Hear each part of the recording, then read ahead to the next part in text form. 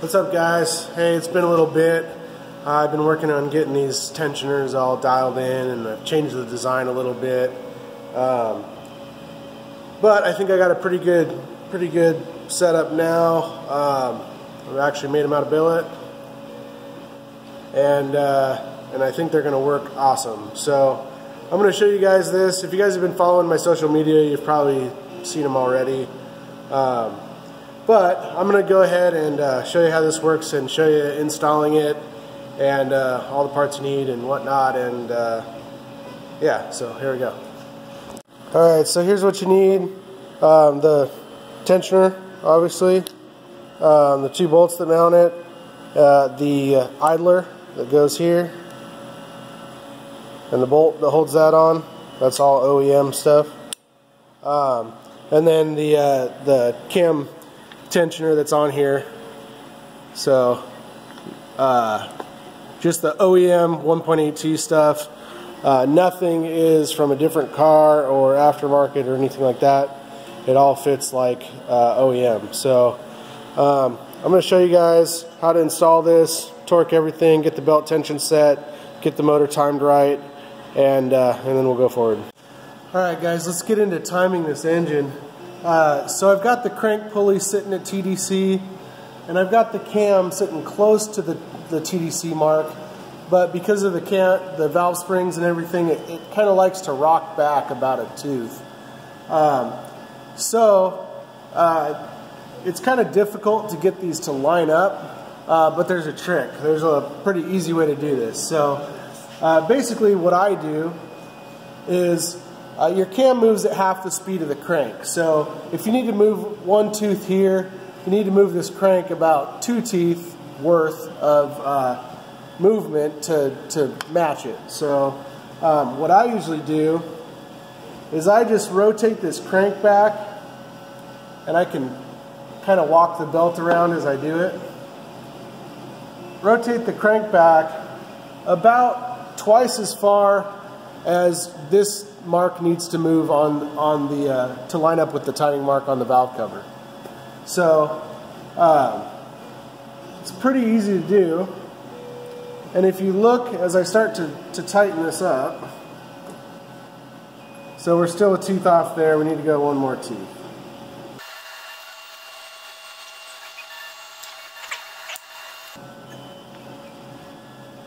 So I'm back maybe about 1 inch between these marks now.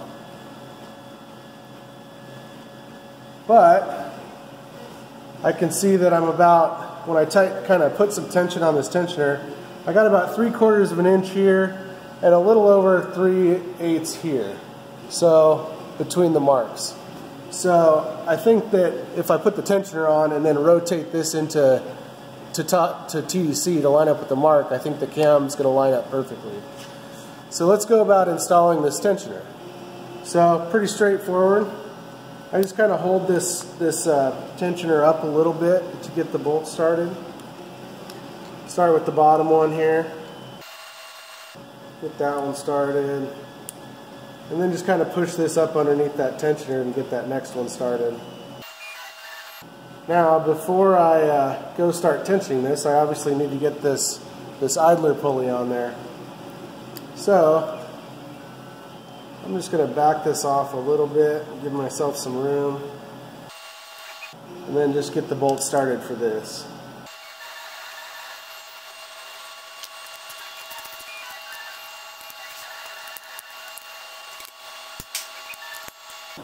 Alright, so in order to get this stuff torqued up properly, I had to go grab a torque wrench here real quick. Alright, got my torque wrench. These mounting bolts, these 2 10mm, those go to 11 foot-pounds, which isn't a ton. And then this idler pulley is 15 foot-pounds. So now that I got that mounted, I think I got my timing marks where I want them. It's pretty simple to just 3/16 Allen wrench and just adjust this tensioner up until you have proper belt tension.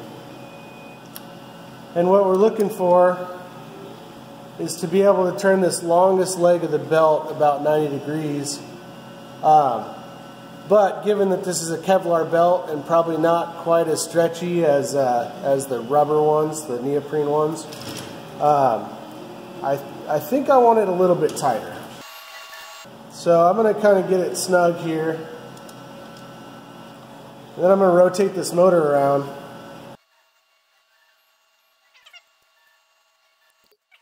So I'm going to bring, let me show you where these timing marks are sitting.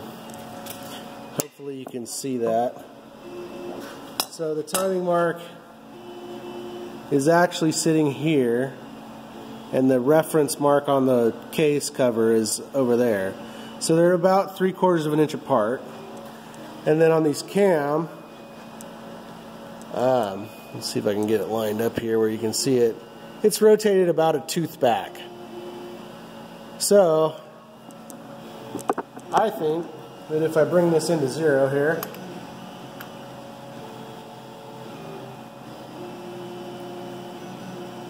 yep.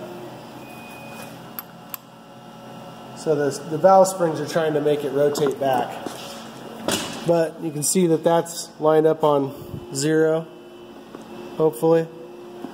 And the cam is dead nuts also. So, pretty easy trick to get these things timed in. I'm going to go ahead and rotate this engine around the crank twice, so it's a full cycle of the engine.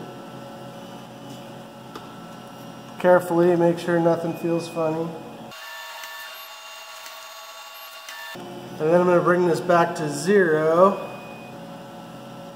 and make sure everything lines up still, which it does, and check that belt tension, which I like that. I can turn it about 60 degrees, so I'm pretty happy with that.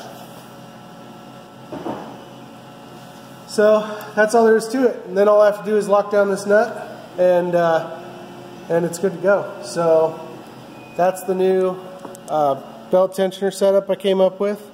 I made some provisions for putting a guard on here. So there's on the factory tensioner.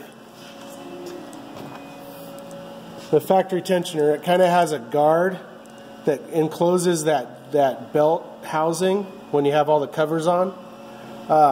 So I made some provisions here, and I'm actually 3D printing a prototype right now for a guard that I'll be probably making just out of sheet metal. And then these will also come with that guard included.